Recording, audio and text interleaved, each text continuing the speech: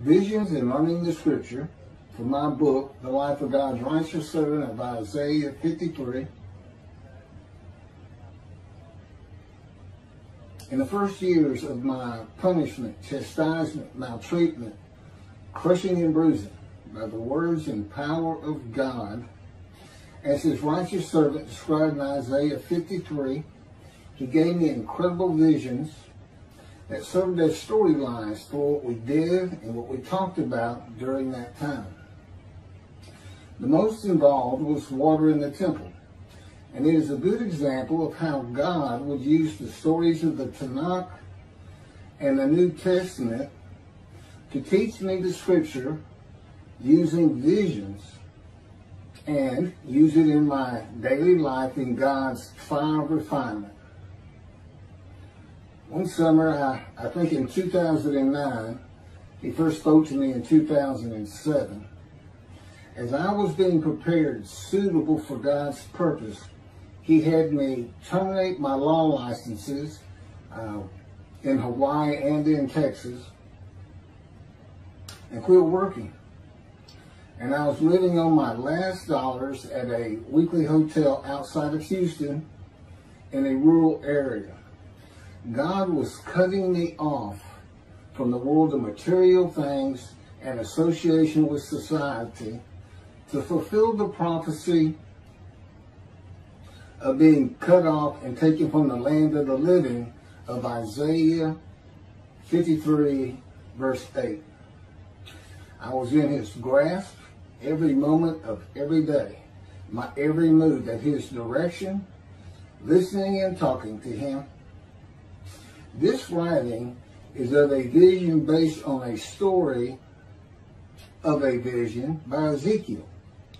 God taught me through much mental duress and anguish how to prepare for a vision in a meditative state of mind. It takes an hour or more, and you cannot let yourself fall asleep. That was in the early years. Today, he can just take me into a vision, meditative state of mind or not. One night, God had me read Ezekiel chapter 47, and this is the first verses 1 through 12. He led me back to the entrance of the temple, and I found that water was issuing from below the platform of the temple eastward, since the temple faced east. But the water was running out at the south end of the altar, under the south wall of the temple. Then he led me out by way of the northern gate and led me around to the outside of the outer gate that faces in the direction of the east. And I found that water was gushing from the south wall. As the man went on eastward with a measuring line in his hand, he measured off 1,000 cubits and led me across the water. The water was ankle deep. Then he measured off another 1,000 and led me across the water. The water was knee deep. He measured off a further 1,000 and led me across the water. The water was up to my waist. When he measured yet another 1,000, it was a stream I could not cross, for the water had swollen into a stream that could not be crossed except by swimming. Do you see, O mortal? He said to me, and he led me back to the bank of the stream. Okay, that's verses 1 through 6. I don't need to go through 7 through 12. After discussing every line of these verses with God, I had a vision of entering the temple gate on the east side. The temple as I had seen it in pictures rebuilt, though the sacrificial altar in front was not there. I am looking directly at the entrance in the front, just inside the walls. And from beneath the doors, water is pouring out and flowing down the steps.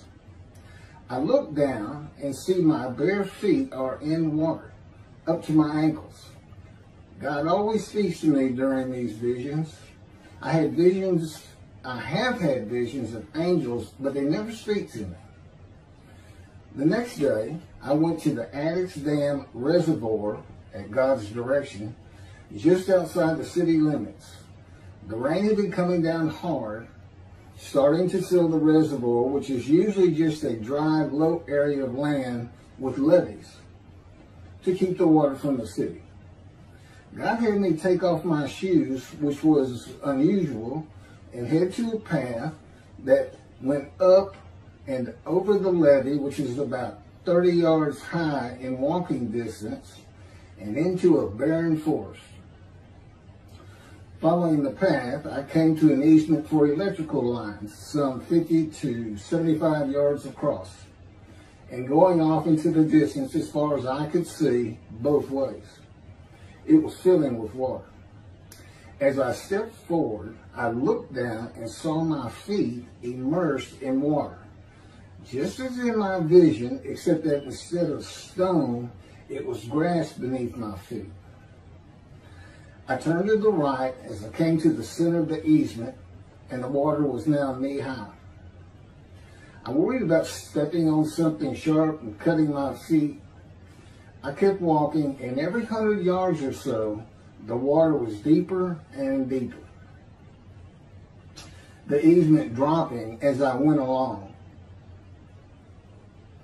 It was slow walking, and we were talking about many different things all around me, and the scripture also. I could see far ahead a large electrical tower.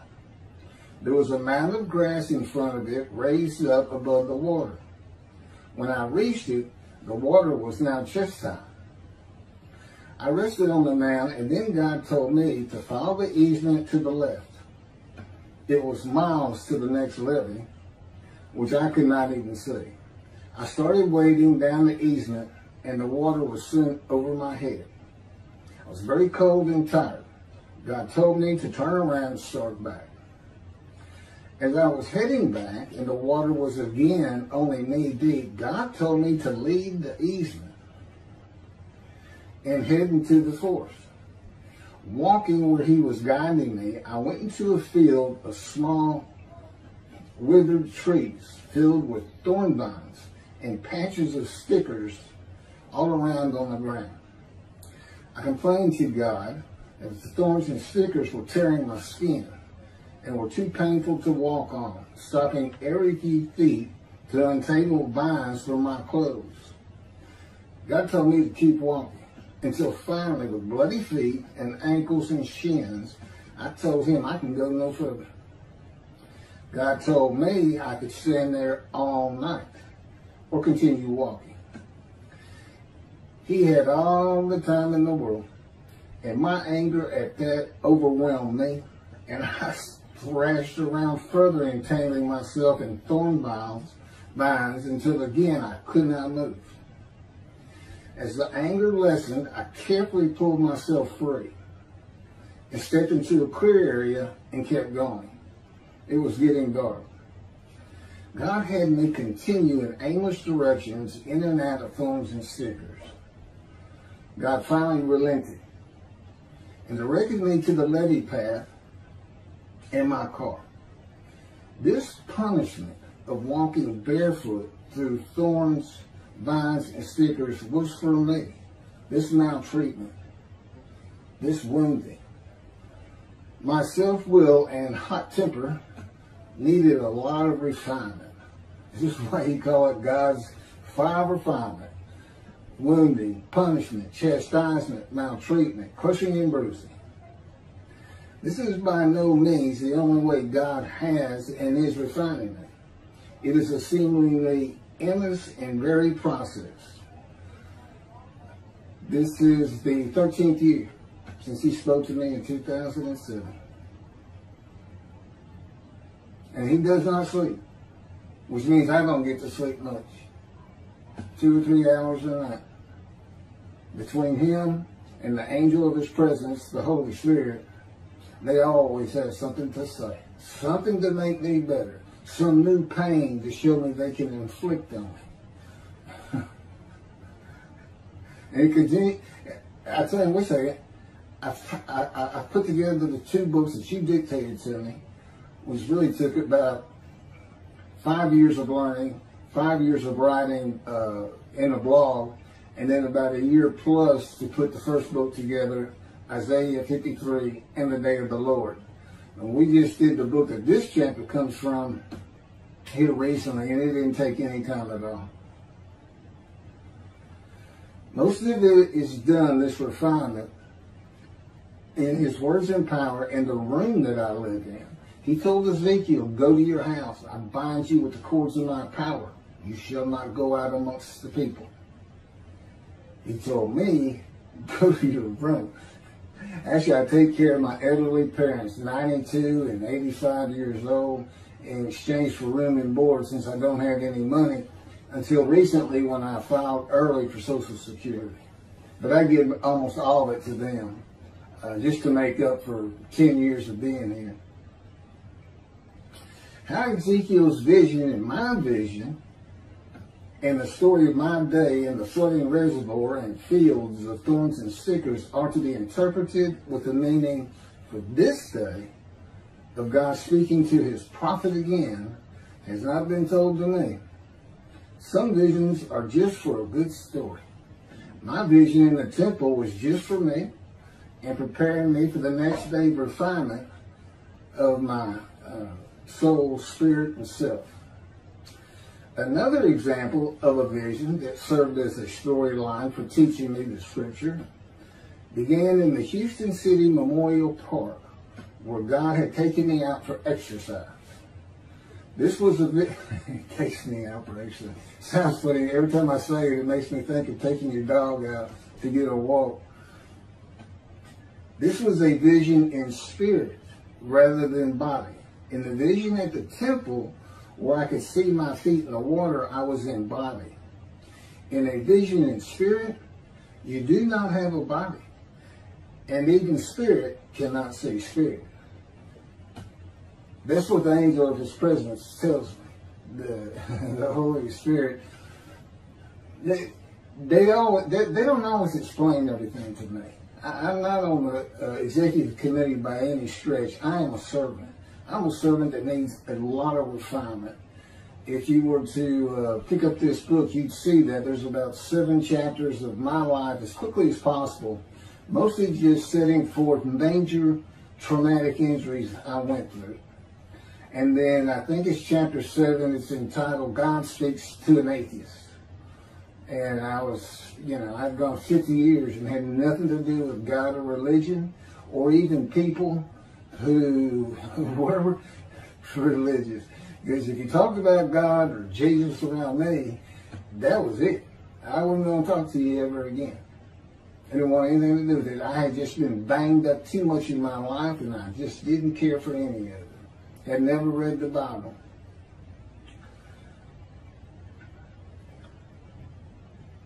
I had jogged around the 3-mile loop at the park that I had been running around since my high school days, and was cooling off sitting under a tree talking to God about walking or jogging home, when, without any notice, I was in the heavens, the galaxies, looking out at the most amazing sights I have ever seen. Galaxies and everything in them, and as I looked on, I glanced down, and I had no legs, and then realized I had no body. This is the first time I've been in a vision in spirit. And you don't really think that. You don't go to yourself, oh, I'm in a vision, it's okay. you just don't. You think what he has you think. I felt like a pair of eyes. That night, God said to me to get my Tanakh. Read Ezekiel chapters 1 and 10. The important part of Ezekiel 1 for this vision is verses 15 through 21. Beginning at 15. As I gazed on the creatures, I saw one wheel on the ground, next to each of the 4-faced creatures. As for the appearance and structure of the wheels, they gleam like beryl. All 4 had the same form. The appearance and structure of each was as of 2 wheels. 2 wheels. cutting through each other. And when they moved, each could move in the direction of any of its four quarters. They did not veer when they moved. Their rims were tall and frightening, for the rims of all four were covered all over with eyes. And when the creatures moved forward, the wheels moved at their sides. And when the creatures were born above the earth, the wheels were born too. So that's Ezekiel chapter 1, 15 through 19. The moment I read, for the rims of all four were covered all over with eyes, I knew these eyes were the spirits of the Jewish people, from my vision and spirit. The important part of Ezekiel 10 for this vision is verses 9 through 14. So this is now chapter 10. He picks back up. It's the same vision. He says it at the end, but just so you know. And the creatures are now cherubim, angels, but he says they're the same ones. Verse 9. I could see that there were four wheels beside the cherubs, one wheel beside each of the cherubs. As for the appearance of the wheels, they gleamed like beryl stone.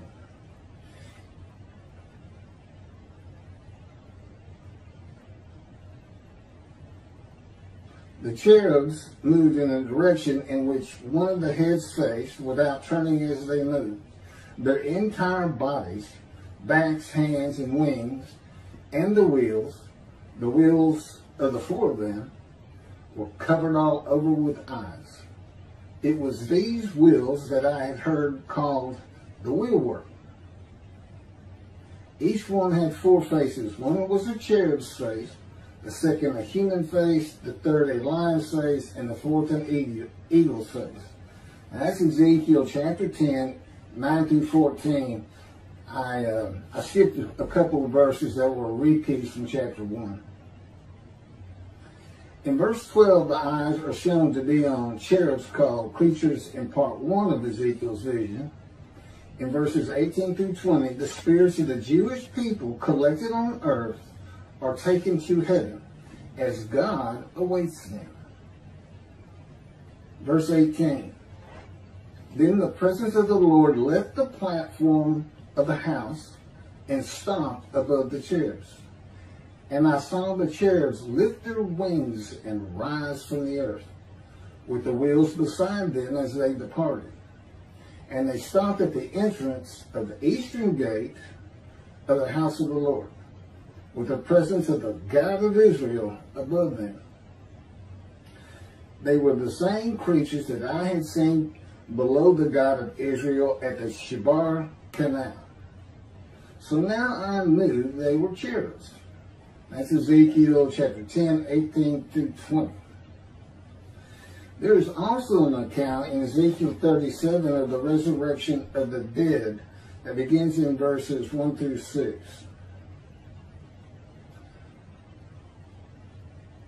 This is verse 1. The hand of the Lord came upon me. He took me out by the Spirit of the Lord and set me down in the valley. It was full of bones. He led me all around them. There were very many of them spread over the valley, and they were very dry. He said to me, O mortal, can these bones live again? I replied, O Lord God, only you know. And he said to me, prophesy over these bones and say to them, O dry bones, hear the word of the Lord. Thus said the Lord God to these bones, I will cause breath to enter you, and you shall live again. I will lay sinews upon you and cover you with flesh, and form skin over you. And I will put breath into you, and you shall live again. And you shall know that I am the Lord. The Rambam, Mennonites, compile what he refers to as the Shloshah, Asar Akarim, the 13 fundamental principles of the Jewish faith, as derived from the Torah. Mennonites refers to these 13 principal faiths as the fundamental truths of our religion and its very foundations. Number 13 of the 13 fundamental principles is the belief in the resurrection of the dead. Ezekiel 1 and 10 are together a vision of the resurrection of the spirits of the dead to heaven. The creatures later identified as cherubs, a type of angel, with the spirit are going to and fro, east, west, north, and south, having eyes to themselves, and the wheels, themselves and the wheels, and taking them to the platform of heaven at the entrance of the eastern gate of the house of the Lord, with the presence of the God of Israel above them. All of Israel, whose name will endure in the heaven God is creating, that are righteous and in right standing with God, are the eyes on the cherubs and in the wheels. The eyes represents the eyes of the spirits of the dead, a spiritual heaven, and not a physical heaven on earth, described as the world to come in Judaism, which comes after the Messianic age. For behold, this is God, for behold, I am creating a new heaven and a new earth. The former things shall not be remembered. They shall never come to mind. Be glad then, and rejoice forever in what I am creating. For I shall create Jerusalem as a joy, and her people as a delight. He's building a new world. That means this world has come to an end for this spiritual heaven. In some fashion, some way, in some place. It doesn't have to be in the same spot for him. That's Isaiah chapter 65, verses 17 to 18. 17 and 18. For as the new heaven and the new earth, which I will make, shall endure by my will, declares the Lord, so shall your seed and your name endure. That's Isaiah chapter 66, verse 22. Ezekiel 37 gives an account of raising the dead to life into new bodies of flesh and bone. This was a common belief in the ancient age and Middle Ages. In this age of information with knowledge of science, medicine, and the human body, few people believe that the human body can or will be resurrected anew by God. It is a primitive concept that was good for a time, from antiquity to the Middle Ages. That is why God provided visions of resurrection of the dead, conforming to the beliefs and the world of the Jewish people in antiquity and the Middle Ages, and a spiritual heaven for a more enlightened time of reasoning and knowledge. The burden on Israel and the practicalities of such an event, which is to include the resurrection of every Jewish person who has ever lived. That would include the Israelites and the Hebrews. All of them. Suddenly appearing in the land from the time of Abraham to today is unimaginable. From the million Israelites in the Exodus, or some people say as many as 3, I think it says 600,000 men and their families, to 6 million from the Holocaust alone. That's 7 million. That's how many Israeli Jews, but you know, give or take, there are today. All of a sudden, there's going to be an equivalent amount of resurrected dead Jews from just those 2 time periods. You've got to include the 400 years in the Exodus, all the time before that. Then you get, prior to the Exodus. And they were savage, ignorant people. You can't put them to work here. And by all accounts, they were still eating meat raw with the blood. You're talking, I don't know. Somebody needs to put a calculator to it, but I don't know that you can fit all these resurrected people into Israel. It would absolutely destroy the government. They couldn't take care of them. And you'd have to send the IDF in. And I don't know if they could do anything with that many people inside their borders. They have enough trouble with just Palestinians. no training in the Word. They'd all have to be housed and fed and educated. The resurrection of the dead in the human body is also said by Rambam to be a sign that Moshiach has arrived, or that it will happen in his lifetime. Moshiach. There's no scripture that supports that. There's no scripture that supports he's going to be a king and gather a kingdom.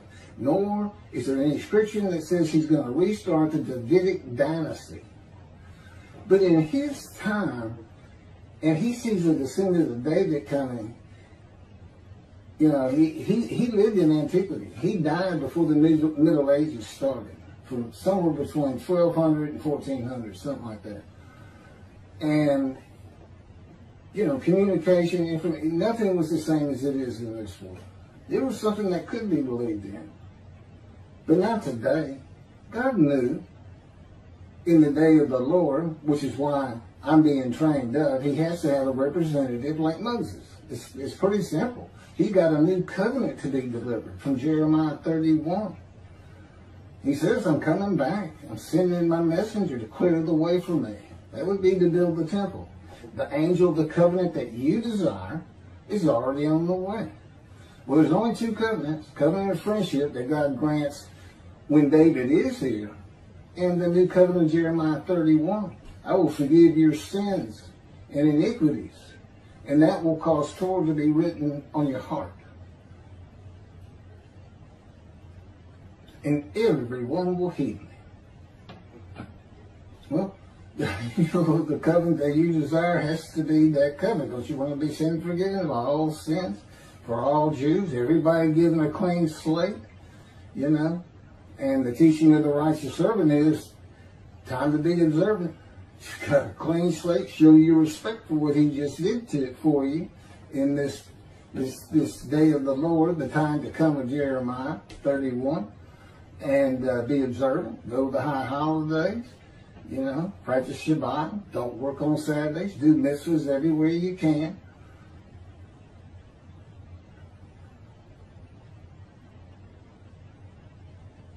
So I am Moshiach. Okay, I'm the descendant of King David because the Spirit of God alighted upon me and entered me as the Spirit of God did with Ezekiel. And then he could hear God speak because God is in his spirit. And I've had that in 2 previous videos now where I'm more detailed. This is a teaching from the ancient age and Middle Ages that continues today. Well, I'm here and nobody's been resurrected. There's no sign of me coming. And as I said, if it did happen, it would destroy Israel. Can you imagine waking up in the morning saying, billions of deceased Jews have just come to life in Israel? Huh? Wonder how that's going to shake up the Middle East.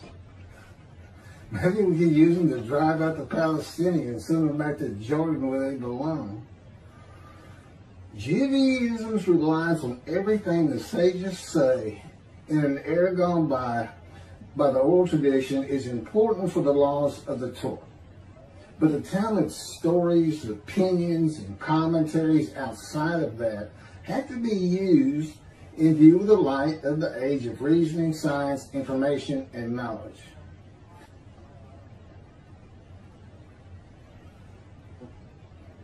And you have to re-verify that these beloved men, such as, and brilliant men, there's no question, who dedicated their life to the Hebrew Bible, the Scripture, and discussion of matters in the Talmud, commentaries. But you need to double check them sometimes. In the Messianic era, it is said that the entirety of the world will speak Hebrew. So, does that mean when Moshiach gets here, he needs to fly to China, where 1/3 of the world's population is speaking Chinese, and get them all to speak Hebrew? Do you think that's going to happen? Well, I got news for you. Moshiach doesn't even speak Hebrew, much less Chinese. So, that's going to be a definite issue. But you know, but it's wrong. You know where he gets that?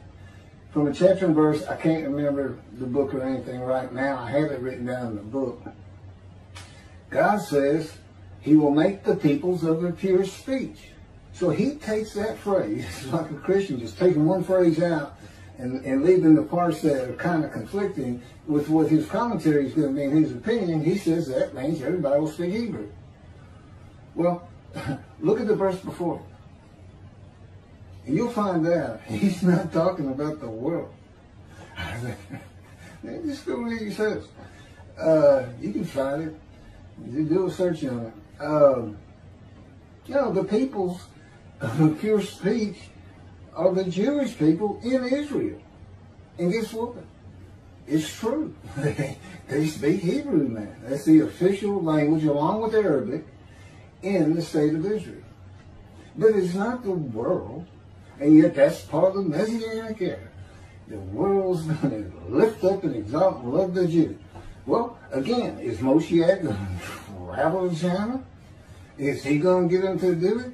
Or is God going to wave that magical arm of his? You know, God is creating this heaven for the Jewish people with the name Israel shall endure. No Christians ever invited. No Gentiles. If they want to go to heaven and see God's heaven, they're going to have to convert to Judaism and become Jews. And the reason is because when he forms an angel, he has to create their personality. What he's done here on this earth, and by selecting a chosen people, the Jewish people, is force them to go through incredible suffering of a magnitude we can't even imagine. The Holocaust, pogroms, you know, on and on. And he does that because it makes them the kind of people he wants. People who can overcome, people who are compassionate towards others. And it's part of the reason they think Isaiah 53, the current teaching today, not what the sages said, not what Rambam said, but apparently what Rashi did say, although there's some conflictions on that. But anyway, his own inconsistencies. I don't know if conflictions are a word. But anyway, I'll get back to it.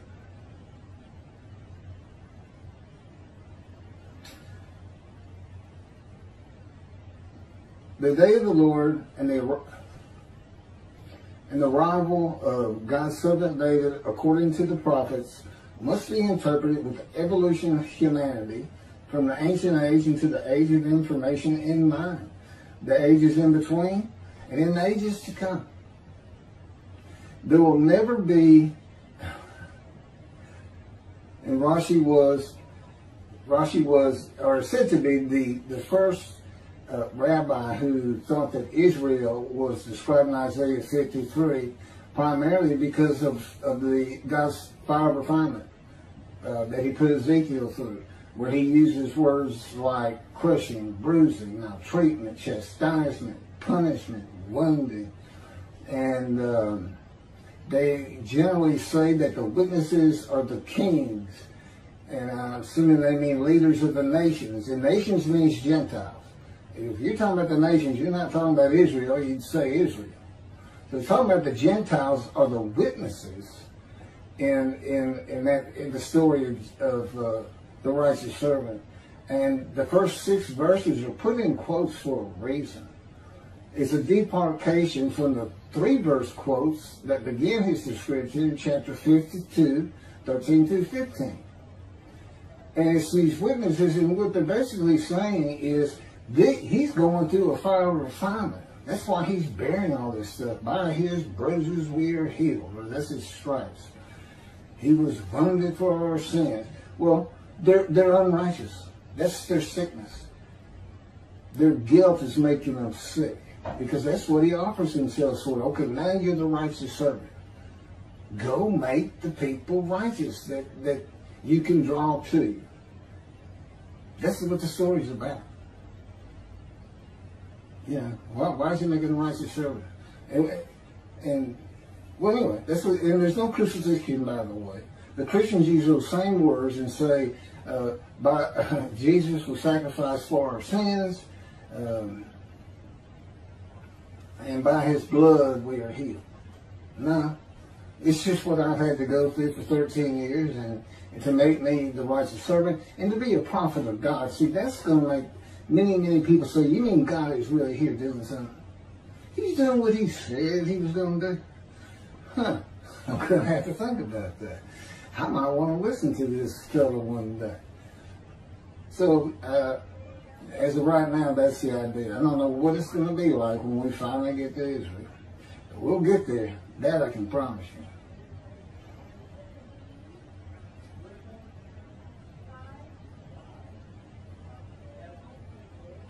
The Israeli government will not be replaced and the kingdom created. That's what I was missing. If God knew it was going to be a democratic country, it was all things. He has walked from the beginning of mankind to the end of this earth. The evolution. And see, okay, well, that's too detailed. But anyway, yeah, of course he knew. Of course he knew it wasn't going to be a Davidic dynasty restarted.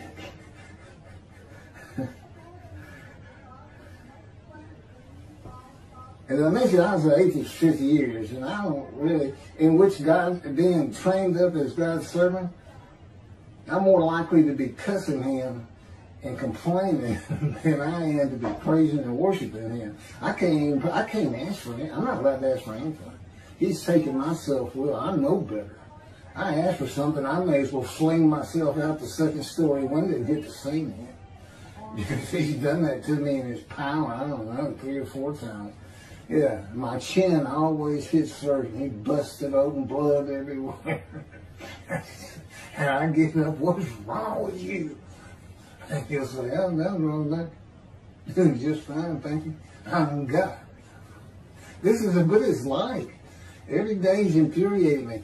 That's just like what he told Ezekiel. Ezekiel, you're going to suffer the punishment, which means for the sins of for the Jewish people, the houses of Israel and Judah. He's a priestly man. He's been trying to get him to straighten up, stop sinning his whole life. And he had a furious spirit, he tells us. You think that didn't make him mad? It made him just as mad as God slamming my head down on Satan and his invisible power. Anyway, that's the refinement. Yeah. There's a lot more story. There's a lot added to that in the book, by the way, that interests you. David, the shepherd, is line through Solomon, including the line, the biblical kings of Judah, etc. Okay, so all this is stories, this resurrection of the dead, stories that are illiterate that cannot be prophecy. God's world will never be at peace. That's the other thing. You're supposed to have peace and harmony. How's Moshiach going to do that? I say he goes to Korea first. Get the North and the South Koreans to shake hands and be buddy-buddy. Yeah, that'll be a job. That's easy. God's world will never be at peace. God tells me that when he writes a story around events that have occurred, he usually has 3 purposes in mind, and sometimes 4. The people of antiquity could not read but loved a good story, and they needed to hear uplifting verses. Life was so brutal.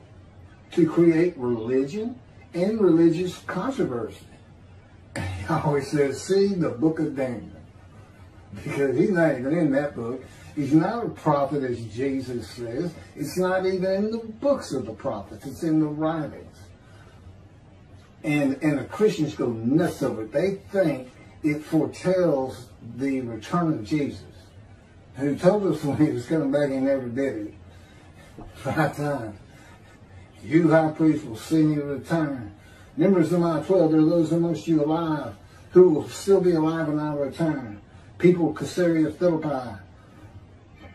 There are those amongst you who will be alive when I return. This generation shall not pass before all these things occur that announce his return. And then my favorite, I'm going to say, in the Revelation, the great Revelation, written by a madman is what it sounds like. But 7th verse, Jesus speaking to an angel. See, sometimes I say, you know, the Christians will figure out a few things that the Jews have not gotten in Judaism. What's God, as they call him, speaking to an angel? Whereas God did it in the burning bush. There's an angel of the Lord in a burning bush that's not consumed, and God speaks to Moses. Well, that's speaking to an angel. God is in his angel, who is the Holy Spirit. His angel of his presence. So anyway, they picked up on that, but this is what he said. Those who pierce me with a spear will see me return. That would be the Romans who stabbed him with the spear to make sure he's dead on the cross. So they're all dead. He's not coming back. And in the last page of the Revelation, 3 different verses. I'm coming back quickly. I'm coming back quickly. I'm coming back quickly. I don't care who's saying it. 2,000 plus years later, it's by no stretch of the imagination quickly. What a religion. God performs human sacrifice so the Gentiles can be forgiven of violating his laws, being guilty of violating his laws and commandments.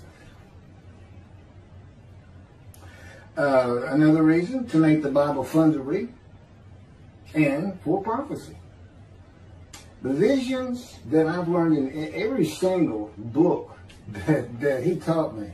You know, Keith, read this, read that, read the New Testament 3rd chapter or something. You know, I've had some kind of vision. They were different. Body, spirit, visuals. I can be wide awake and have a vision. One time, the first time he did that, I could see the feet in a large robe walking through the clouds above me, and I'm out on a busy 6-lane street, and I'm looking at it as though it's as real as can be. It didn't faze me, but the stories I have, I mean, 13 years, day in and day out, just me, him, the angel of his presence, the Holy Spirit, and they don't sound like you said, at all. God sounds like an adult man.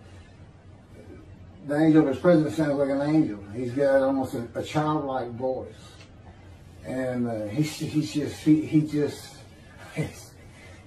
greatest comedian that ever lived. He keeps me laughing when God has me crying. Without him in this, well, God had drug me through it, but it's the reason I laugh and smile today. I didn't for 50 years of my life. I was always looking to get into a fight with somebody, just because it made me feel better. But God's knocked all that out of me. He can still irritate the fire out of me. When he came to me, I was an atheist who had never read the Bible, never was, okay, I've already said all this. God wanted me, he told me, no, I steered you away from anybody that could teach you anything about the Bible or religion, you know, except a little bit that made you not like them. He wanted me to be a Bible and religious blank canvas for him to paint the pictures of biblical understanding in my mind as he would have his stories and prophecies understood. Remember, God's dictating this. I think it's pretty good prose. Good job, God. God's interpretation of his book.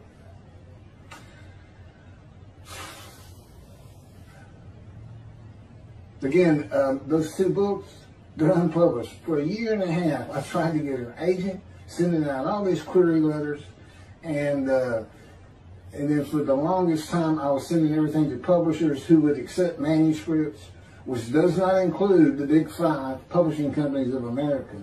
But I hit all the big ones in Israel. And if they bothered responding, they said no. And I'm sure it's because it just turns Judaism upside down, and they think, well, we don't even know what he's talking about. That's the only thing I can figure. But it's his books. I think he'll get published one day.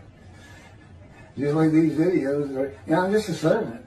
I didn't know I was going to be doing this particular video at this particular time today, or even if we were going to ever do anything on the book of my life, as this video comes from that book. Like I said, he keeps me edgy and irritated these days. But I have so many stories of his power and what it feels like. See, I don't just hear his words. No, his power is constantly on me. It's heavy. I can be walking, and let's say I'm 180 pounds. And all of a sudden, he can make my entire body feel like it's 280 pounds. To where I can barely lift my legs and my knees are starting to hurt. Continuing to walk. But then he can put this power that envelops Ezekiel. He called it cords of power. Well, it envelops me too. And then in that power, he can suddenly make moving and walking as easy as it was before he made me heavy. Except I still feel heavy. So many different things. And you can feel it going through you at times. Sometimes, you know, the power is great to have. It feels so good. It can make you so calm. But usually he uses it to hurt me, like slam me to the ground, things like that. I know. Listen, and you go, oh, God wouldn't do that. That's pretty much what I was saying. Are you sure you're God? You laugh. He laughs all the time. and he'll laugh using me. Because I'll be livid. And all of a sudden, this is what you hear. I'm like, did you just laugh? She just slammed me down to the cement or on the ground? See, I know it's not me. Y'all can't tell for sure. You could be acting if you don't believe me, but it's true. He can talk through me. I mean, I'm looking in the mirror one day. I had never seen him do it, and all of a sudden he jerks my head up in that power. That's face to face, by the way. He just takes your head, points it, gets your eyes, says, right here, this is where, now we're talking face to face. This is where I am today. I said, okay. All of a sudden my head goes up, and I can't remember the conversation, but all of a sudden he just starts saying something to me, using me.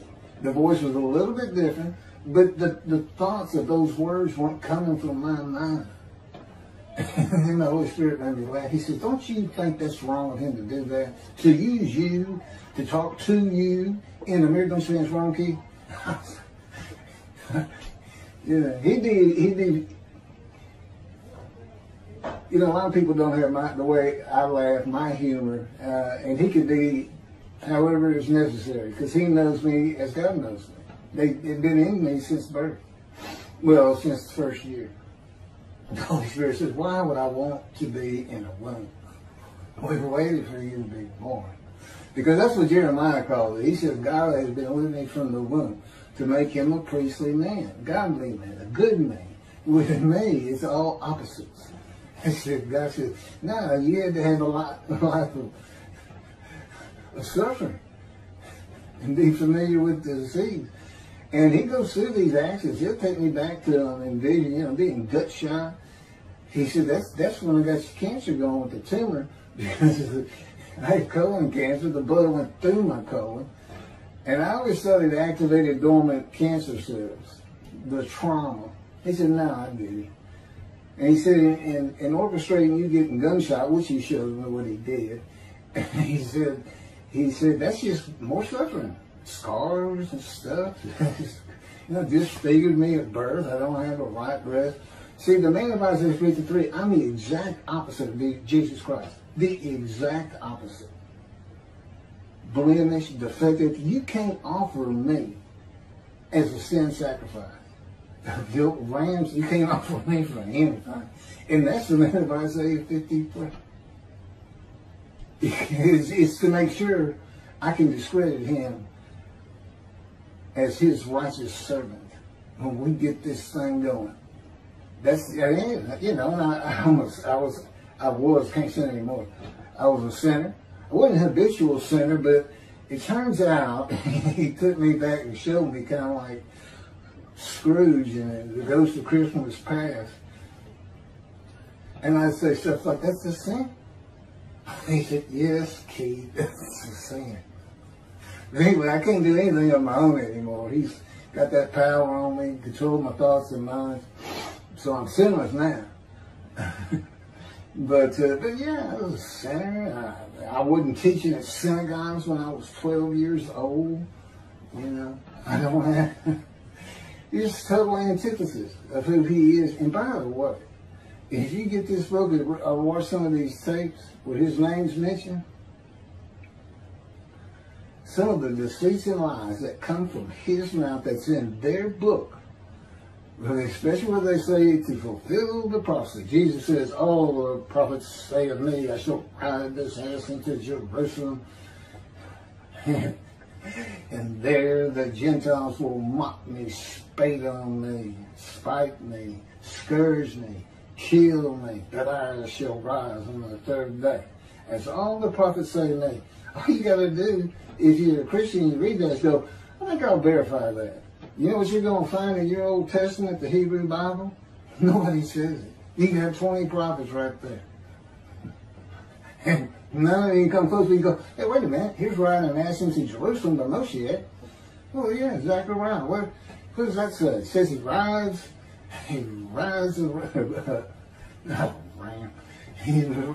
Anyway, he rides an ass into Jerusalem. Next verse. Instead of it saying he's going to be, the Gentiles are going to mock, scourge, and kill him.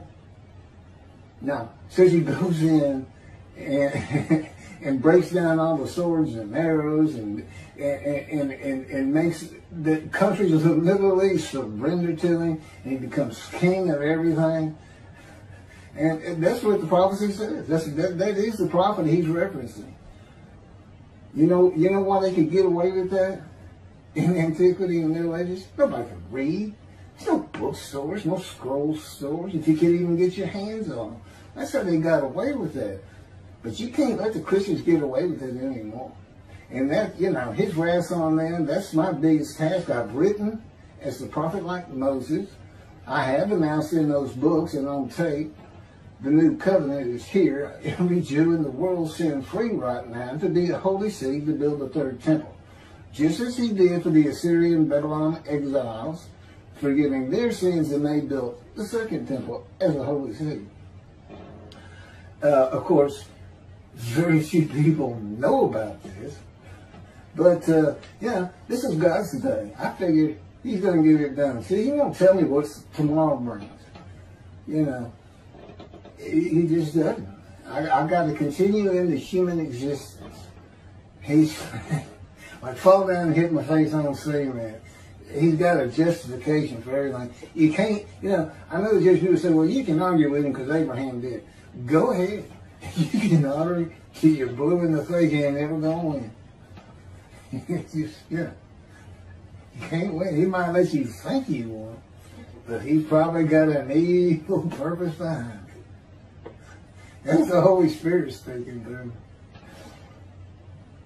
Anyway, you get the book, and I'm sure we're going to do a few more chapters out of it. Thank you for listening. Have a good day.